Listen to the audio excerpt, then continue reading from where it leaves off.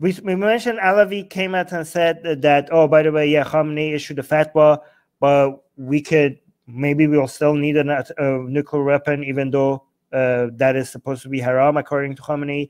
We don't know what made him say that. We don't know if he's just like, did he have Khamenei's blessing when he went on national TV and said that, or he didn't? Okay, because if he didn't, then this is if he did, that means Khamenei is regretting what he said, and he's trying to test the waters to see if he could undo what he did. So that's significant. But if he didn't, that's also very significant. Well, I mean, has anybody come out against him and contradicted him? Yeah. Has anybody else come and said that, oh, Mahmoud Alavi should not have said that? And, yes.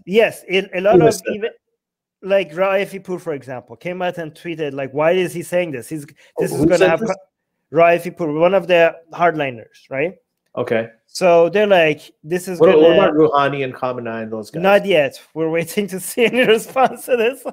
That's I think everybody's dumbfounded. Everybody's what? God. Within Iran, everyone what is happening, right? But people are a lot of hardliners are saying, why did he do this? This is going to make it very difficult for us to negotiate anything with anybody ever again. This is going to have consequences for Iran for decades. It's like going back on the Iran deal. It's you're going back. These guys, Trump went back on the thing, and then these guys going back on the fatwa. But anyway, so that could be a conflict with Khamenei. It could be not. It could be Khamenei just making somebody say his word without him saying it. So we don't know that. There's definitely a conflict between them and IRGC. One thing that I didn't even get the chance to is the Wall Street Journal coming out and saying that the inspectors have found radioactive traces in places that the international inspectors were not even allowed. That's a major revelation that we didn't even get to talk about today.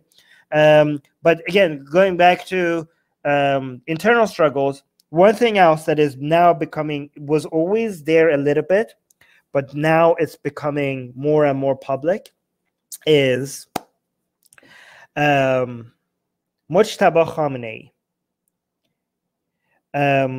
This might be its own live stream, okay? Mujtaba Khamenei is Ali Khamenei's son, and for years it was assumed that Ali Khamenei is trying to make sure that he becomes the supreme leader after he dies.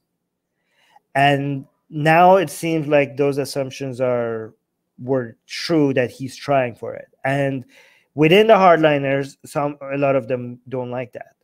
Okay, but the moves that has been made behind the scenes in trying to make this man the next supreme leader after Khamenei is becoming more and more public. Okay, so we had a WikiLeaks revelation a couple of years ago that showed that Mujtaba Khamenei, even though he's nowhere to be seen, he doesn't speak in public, nobody knows his philosophy, his views is never, he's nowhere. He's behind the scenes.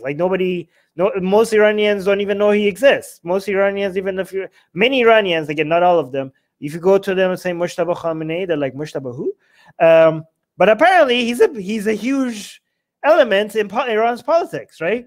Apparently he was involved with Iran arming the Taliban.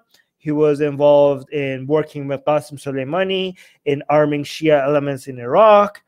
Apparently, he picks presidents in Iran because he's the one that decided to switch from Ghalibaf to Ahmadinejad. Because of his in regards to who's going to be president next. Apparently, democracies are elections be damned. Apparently, Mujtaba Khamenei decides who's the president.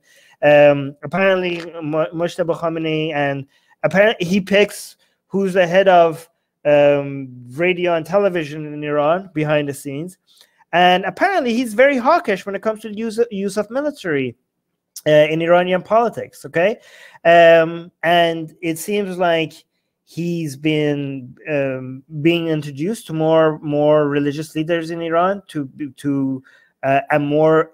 One signal that more people understood that this guy is trying to be pushed forward as the next supreme leader was how his process of him becoming a mujtahid, a major mujtahid, was pushed forward, which is not a big, small thing. Like, I don't know if people understand what ijtihad is, and the gates of ijtihad was supposed to be closed, and now the gates of ijtihad are open apparently again. And Khomeini, when the Islamic Revolution in Iran happened, Khomeini introduced some religious leaders being mujtahid. Mujtahid means like somebody that can do ijtihad, and ijtihad means like you introduce new concepts in Islam and new ways of doing Islamic law and jurisprudence, and that's something that was supposed to be closed, and nobody gets to do that anymore, and they opened it. Khomeini also played around with it in his book Vilayat Faqih, trying to bring up a new version of Islam, right? New version of not just Shia Islam, right? So Khomeini brought that back, but that was not something that he thought that he wanted people to be able to just that is something that only a few managed. This is like, you level up as a religious leader. This is not something that you would get to, that most people will be able to get to achieve. Like, you shouldn't even be able to count them on one hand, right? But apparently they're pushing Mujtaba Khamenei as a mujtahid, and he's being called as an ayatollah in Qom by other people that know him. Like, he's being referred to as an ayatollah, which is like, how did this happen? Don't you have to earn that? Yeah, like he's just like skipping through levels, right? The fact that this is being pushed, like people like he's becoming an ayatollah, it just seems very huge signal to the world that this is the next supreme leader. But I don't know if IRGC approves that. He does have a lot of connections in IRGC. He did. A lot of people think that it was him that stole the election from the reformists, with the help of IRGC in favor of like the fraud elections that happened was Mujtaba Khamenei's doing. So he seems to be like a major power behind the scenes, and apparently Ali Khamenei's pick for, again, the reason why this is very significant is because one of the major demonizations of the Pahlavis, of the monarchs before the Islamic Revolution, was that leadership should not be inherited, right? It's very funny this coming from Shias, because that's what Sunnis say. Yeah, that's what Sunnis say against Shias, like, hey, your imams are imams just because they're son of the next imam, and you guys are now saying the Vilayat Faqih. Khomeini come and say, like, how the people should be able to pick their leaders. It shouldn't be like, it shouldn't be a dynasty. It shouldn't be based on inheriting it from your father. So it's like the caliphs more than the imams. Yes, exactly. Yeah. Well, yeah, exactly. But now, if Khamenei wants to pick his son for the next supreme leader, people are like, hey, what happened to all of this? You guys saying the monarchs had it wrong because the son of the king becomes the next king. So that is something that is happening behind the scenes. I could talk about Mujtaba Khamenei for a long time. I don't want to, but I just want to let people know that the bigger struggle, the struggle between the hardliners and the reformists in Iran, has been won. Hardliners won, reformists lost. Okay, the main struggle that we seem to be looking forward to now is the struggle between the hardliners and the hardliners, and that is going to be so interesting. So get your popcorns ready. And the only guy there's this lone presidential candidate that's running in June. The only guy who's running is also the military advisor to Khamenei, right? Directly. Who? Something like that. The guy who's running for president. What's his name? Well, okay, so there are a whole bunch of them, and I don't know how you're so certain about who's going to win, but that's what I was. Well, I mean, what I was reading was that he's the only one who's actually contending, who's running properly. But I don't know. Okay, so you seem to know more about the chances like that. I have to look into that. But my understanding is that the hardliners are going to take over everything. That's currently the prediction. We'll see what's going to happen, right? But yeah, so the elections to a lot of people in Iran are now irrelevant, because they think like it doesn't really matter who wins, reformers or hardliners. The hardliners control everything. Let me just clear this up. Like, so yeah, this is in the Guardian, February 11th, 2021. It's saying the only declared candidate in Iran's presidential elections this June has accused Joe Biden of continuing Donald Trump's foreign policies, and that's Hussein Dagan, who's a military advisor to the Supreme Leader, Ayatollah Ali Khamenei.